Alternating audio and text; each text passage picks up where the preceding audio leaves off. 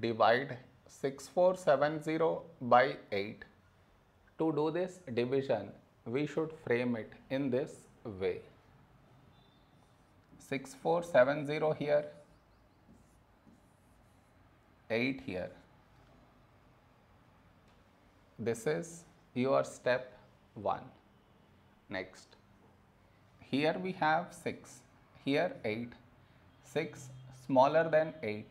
So we should take two numbers 64. When do we get 64 in 8 table? 8 8s 64.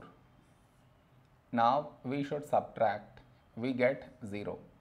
After this, bring down the beside number. So 7 down. Here we have 7, here 8. 7 smaller than 8. So we should bring down the second number. And the rule to bring down second number is put 0 here, then only we can bring down this number. So 70. A number close to 70 in 8 table is 8 8s 64.